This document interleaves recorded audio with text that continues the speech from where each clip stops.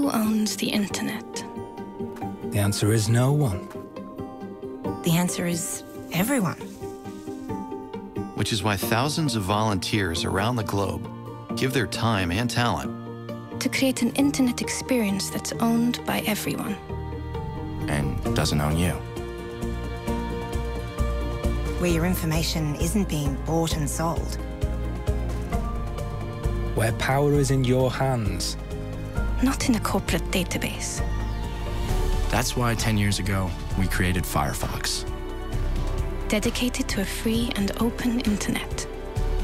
Non-profit, non-corporate, non-compromised. Choosing Firefox isn't just choosing a browser. It's a vote for personal freedom.